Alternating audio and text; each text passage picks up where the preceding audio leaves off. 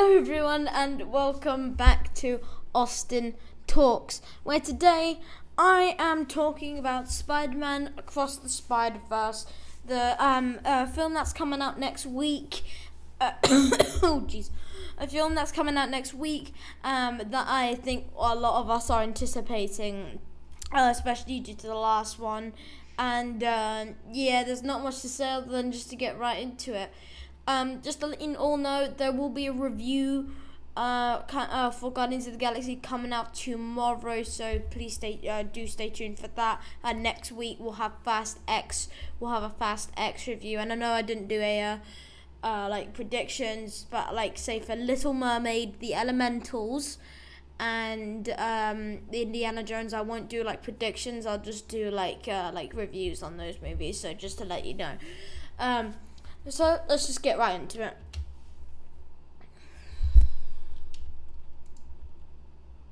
Thank you. Now, when does it take place?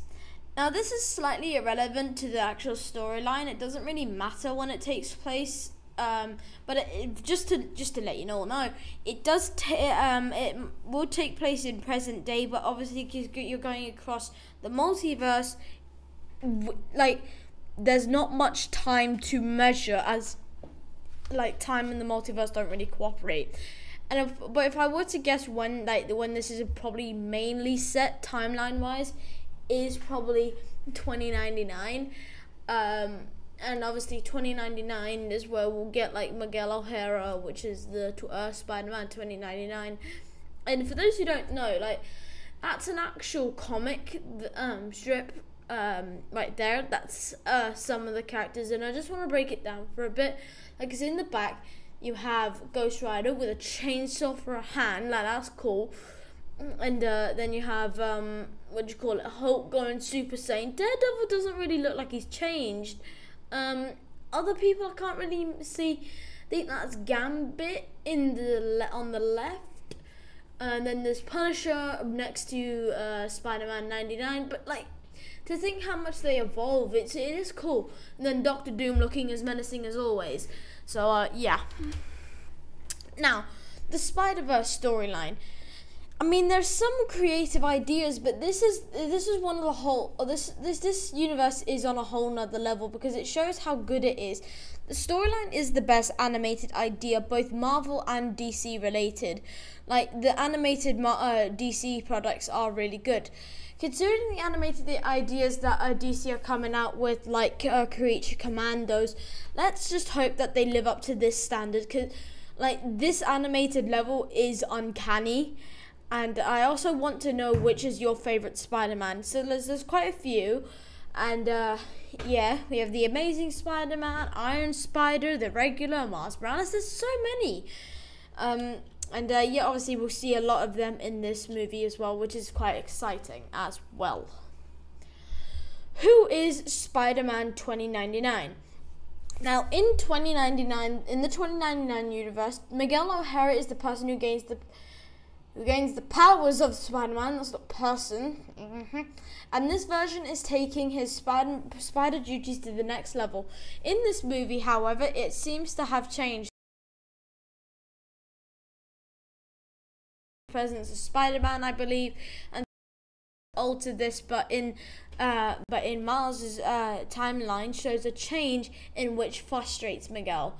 Yeah. But Miguel is like a vampire Dracula, like a lot. He's like the Spider-Man he's like the Batman. Like if Batman were. Yeah, and a lot of people actually didn't. A lot of people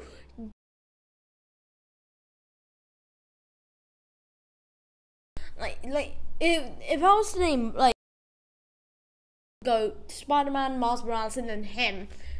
I mean, not even. But hey,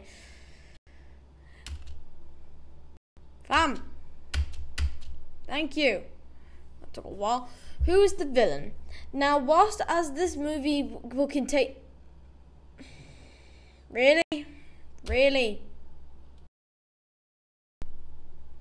Okay, this could take a while. What is going on here? Oh my days. Right, now whilst this movie contains multiple villains, the main villain is the in the trailers. It looks like he is an interdimensional defense that I think is really I think this is really fit the storyline. Also, this is an underrated, extremely unknown character. And I'm actually glad they're doing this. Further to this, I am actually excited to see what they have in mind for this character arc. I do, and like, there's a shot where it's like, it's inverted, him, where he with white spots, and I think that's when he'll actually gain all of his power. But in the, which is when, I think, like, when he's in the shop, I do think that's when we'll actually, like, fully, like, see him and all that, because he can't.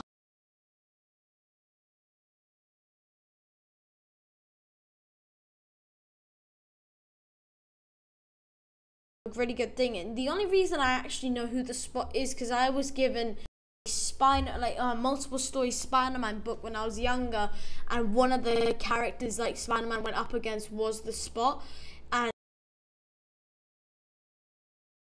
so I'm actually glad they're still like heading that. Now, as you probably saw, all the Spider-Man appearances. Now, these are just a few. Now, so I should say the Spider-Man appearances. These are just a few in this movie, and I'm not gonna list like all of them. But this is just a picture who's seen in recent trailers. So Jessica Drew, who is to the far right, is this version Spider-Woman, and I actually like her character, especially. This is no problem. Yeah, for those who don't know, she is pregnant in this movie as well. Now, in the middle, we have Spider-Punk, who is going to be mad in this. I think she's just going to be webbing around like, it'd be funny if like plays the guitar and spits webs. That would be hilarious. Now, Spider-Man India, on the bottom left. Now, I'm actually really excited to see in the clips we were revealed to this character are actually priceless. And Spider-Bite in the looks actually really interesting. And if you look at her Funko Pop, that obviously she fights against futuristic villains. And I wonder who Spider-Man India fights against. I do wonder, and Spider-Punk really. I could just imagine Kingpin running his own band, and that would just be, we can't be having someone else running a band. And yeah, I mean, Jessica Drew's basically just female Spider-Man, and futuristic, like, yeah, you all have different components, but I really do wonder. Thank God I did it that time. Now, of the Spider-Man. Miles is a coming-of-age Spider-Man version, and as all of these Spider-Man and women have witnessed they need to warn him and teach him how to get through. And he obviously is a teen, but in typical teenage fashion, he will think differently. Hence the main conflict in the movie. Obviously, he tries to. He says it's not worth saving one life, and not the other. And also, if you can't see in the trailer. No, not in the trailer. In the pictures, Spider-Man PS4 is appearing in this, and obviously we've had just Spider-Man 2. Trailers with Kraven and Lizard. That looks mental. I cannot wait to play that game, and I will be showcasing on AustinTalks, and I will be doing some Midnight Suns stuff as well recently because my game's been locked out of me. Just thought I'd say that. Yeah, so that's what reflected. And the scene where it goes everyone Spider-Man, and then everyone's just looking through. And it looks just like it's the funniest scene, and the way that they're pointing at each other. That was the best clip ever. Oh, come on. Oh, Never mind, it did it. Right, the new suits. In this movie, we have changed suits from the last run. From recent TV spots, I think there may be a slight change in Gwen's suit, but not much for her. But we have seen a definite change for Miles. Oh jeez, I'm really tired, and I think it is great compared to the last and also considering how much he has grown since the last few movies. Should be the last movie. Peter Parker has changed, obviously, with his baby, and his suit still looks like the good old classic. And I do like Miles' character arc, especially how they've done it in this movie. Obviously, there's different storylines and interpretations, but I do actually prefer this one than the others. And yeah. In a minute. Jesus, that just takes forever. Now, why are people annoyed at Miles? As I have previously said, Miles will more than likely be a bit stubborn in this movie, but I also don't think that there will be a main issue. That will be the main issue. In Miles' timeline, he has not experienced his Uncle Ben moment yet, so this timeline is slightly different, and this may just aggravate Miguel O'Hara, so he'd be like, I'm gonna go and kill you. It's not out of jealousy, it's like Miles is refusing for that to just be his timeline, and that's why that's why he'll be a bit different, and like he'll obviously try and save Spot, because I think Spot may have like a thing in here in this movie. Like Miguel O'Hara will be like the main conflict, but he'll also have to deal with the Spot, which will probably go into a big. Why am I yawning so much? Right, we'll go into a big like conflict with all three of them. So yeah, and obviously this will lead to Spider-Man Beyond the Spider-Verse. Gee, did it instantly that time. Now, the runtime record. As an animated movie, this is a movie that is 136 minutes, roughly 140, meaning this movie will be the longest animated movie ever. And I believe the correct record broken is the longest major animated movie. This is a major animated movie, I don't care. This beats the animated adaptation of The Lord of the Rings and many more. And I'm actually delighted by this. This Marvel movie must prevail. Like we Lord of the Rings, yeah, they're masterpieces, but we must have this. We must have Spider-Man or someone representing the A-Team, eh? Yeah, yeah, right. Yes, I do think this is well deserved, and I mean, yes, well, the thing is, it's not a fact, it's not an award, but still, and it won't be a case of a drag movie, it will be a movie that's like hard hitting, like Infinity War, hence why they have to do a second movie. So like, yeah, I do think it's well deserved. Now, here we go again, Funko advertisement. I mean, whilst the marketing for this movie has been mental, not just mad, it has been mental, the Funko Pops alone did probably half of that. Before like any trailers or things came out, these were revealed. This is also where we got many of the teasers for the movie. Now, yes, this is a minor factor, everyone. This is a minor factor, but the point I'm trying to make is that like advertisement for Funko Pops alone can do it all. I mean, Spider-Man India, I don't mean to be rude, I genuinely thought that was a girl. Yeah. But I do prefer the ones we've been given in the trailer. That was absolutely great. And Spider-Punk looked like he looks like a villain. And then Spider-Bite, yeah, it looks a bit different, but like I imagine we'll get more like leaks throughout that and all that. More like context from the comparison from this to the actual movie. Then Miles just looks like typical Miles. Spider-Gwen, not much change. Miguel O'Hara, I know that's a mask and all, but it still looks terrifying. And then This is also how we knew we were getting a new suit for Miles with this whole metallic look. And then Jessica Drew, that I really want that Funko Pop. I really do.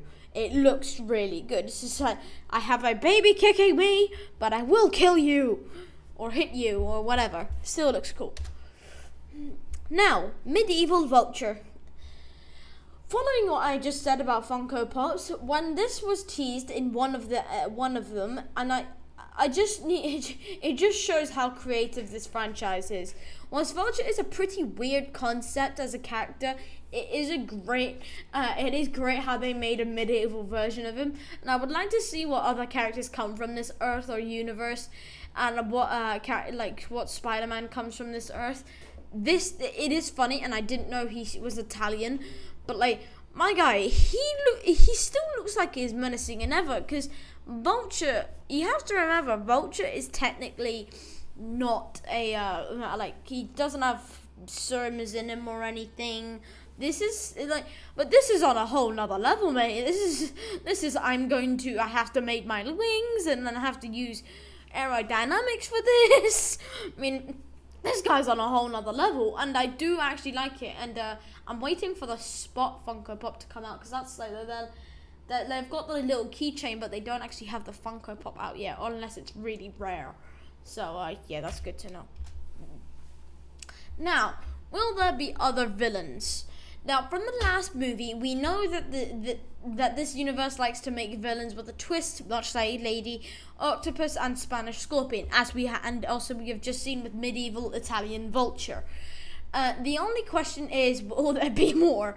The most anticipated character would be Mr. Negative and Rhino, because there's actually, how I know this is, there's a stat thing online, and there are both characters that we are anticipating and hope we get them. I would like to see a different version of Rhino, where like Rhino is like I don't know, like a different color. I mean, we saw that with the game. Mr. Negative, don't know how he would change. I want to say he's a good guy, but like inverted colors, I guess. I don't know. How would I want him to change? Yeah, it could be different colors, or just like Mr. Gryphon and Mr. Negative in one. Like you could have that.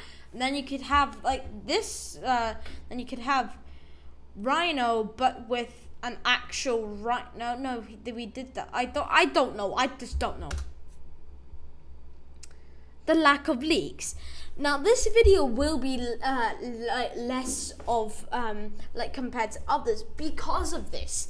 The lack of leaks. Since this movie has been has had TV spots and all, and with screenings, surprisingly there has been very, very few leaks. Even with the clips they're revealing, I mean, it's basically repeating what we've already seen in trailers.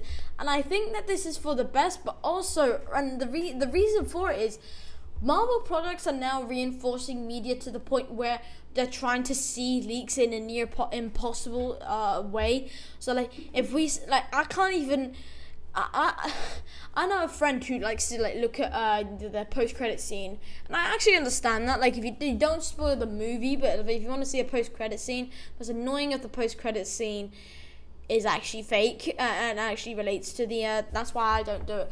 But like, they don't even show that anymore. You can't even see it. So like, it shows how much of how far they're going for this, and I do really appreciate it. So yeah, good on Marvel. Now, the potential effects of Spider-Man No Way Home. Now, I've thought long and hard about this, and I've had a possible headache from it. But I actually think that this event that happened in Spider-Man No Way Home may have had something to do with it. This was all teased in the recent trailer, as we were told about Doctor Strange and Spider-Man and the Spider-Man thing on Earth 99999 by Spider-Man 2099. That should be 99. And there are links there, but guys, so but there is this thing, guys. So it could be true. It very much could be true. And yeah, if we could see a Doctor Strange. I'd like to see a cartoon version of Doctor Strange. I mean, yeah, we had What If, but still. And also, people are anticipating that we get an MCU No Way Home animated, and then the Amazing Spider-Man, and then from the Raimi universe.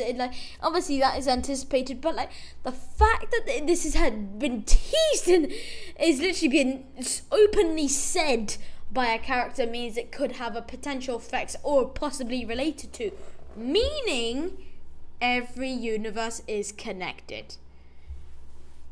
Thank God for that.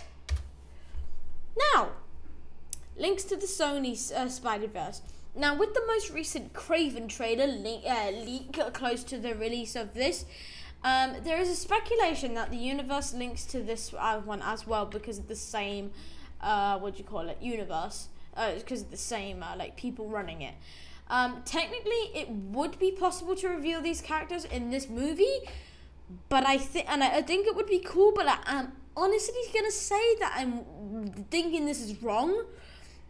And also, this is just wishful thinking, and if we'll go as far as to say for the Spider-Man No Way Home, but I don't think we'll have this. We could have a little link to Morbius or Venom, but I don't think, yeah, Craven could be, the Craven trailer leak could be a coincidence, but I highly doubt it is. Yeah, obviously you can think what you want, to be fair. Now, what may happen in Spider-Man Beyond the Universe, Spider-Verse even? This movie is well anticipated. It's actually ranked one of the most anticipated movies of 2024, and especially with the hype of this whole storyline, not just this movie, but depending on this movie's ending and more, this is a great possibility, and that this movie will increase for sure. Now, following this storyline and the trilogy does not have a lot of potential, so Sony, do not mess it up. You have so much potential for this. You've done good with one movie, do good with another one. Do not mess this movie up, and just try and get 3 in a row. Venom, meh, but Let There Be Carnage, an absolute disgrace to society. The animation's great, the storyline awful. Morbius, get a life. It was just please, Sony, do something. Sony, please do not mess it up. Please just don't mess this up. And if you want, yeah, do bring the Venom in, but still. Fan theories? Is this the usual animation? Yep, nailed it. Now, at the end of the movie, there's a speculation that the Spot will break the multiverse, meaning that Spider-Man will have to bring it back into one multiverse. And this will mean they must go beyond the multiverse. This also ties into the plotline of Spider-Man No Way Home. Wait, what? So it ties into the plotline. Oh, I'm hoping you mean the characters that were in the air? I'm gonna hope that's what that means. Okay. In this movie, we have talked about Earth 999 and confirmed that Doctor Strange exists, as he may be the cause of this. He may be confronted by Spider-Man 99, meaning there is a possibility that Doctor Strange could make an appearance in this movie. No, I know for a fact he will not appear in this movie, because then there will be a lot of hate with people saying, oh, Doctor Strange is appearing in too many Spider-Man movies. I know for a fact that's what people do if they do it, and I highly doubt they will. Marvel are a bit smarter than that. Now, the Spot in this movie will be a broken character who can't control his powers, and he seeks help, and he is offered help by Miles. Okay, I'm with you so far. Also, Spot will find out that the other Spider-Men do not like this, so they will try and stop him. This will lead to the Spot being the main villain along with the others. It's kind of a given, but I think you're saying he'll be the main reason why we'll go to broken beyond the universe. I'm hoping that's what you're saying, or that just does not make sense. These are weird ones, honestly. These are weird. But if I had to rank them, I would say number 3 is number 1, number 2 is number 1, and then number 3 is number 2. So the Doctor Strange appearance is number 3. Broken universe with by the Spot will be number 1, and then obviously back into the universe. So yeah. Wait, hang on a minute. 1 and number 3 are kind of similar, but I just noticed that. Okay. Anyway, right. Well, that is the end of today's video. I hope you enjoyed, everyone. I honestly think you're gonna love this review for tomorrow, and I'm actually really excited for this movie. I'm gonna go and see it straight away, and I'm gonna give you a review right back. And if there's a post-credit scene, guess what I'm gonna do? A separate video, because I actually noticed there's a good balance between post-credit scene and Ant-Man and the Wasp review, so I'm gonna continue to do that. Also, okay, that's my Funko Pops. Right. With this whole Jonathan Majors thing, I will do a video on it if I can try. But for those who don't know, I have exams next week, so trying to upload may be a bit difficult. Yeah, obviously I'll try as hard as I can, but just to all let you know, disclaimer. Right, everyone, I hope you all have a great day, and I'll see you all in the next one. Bye.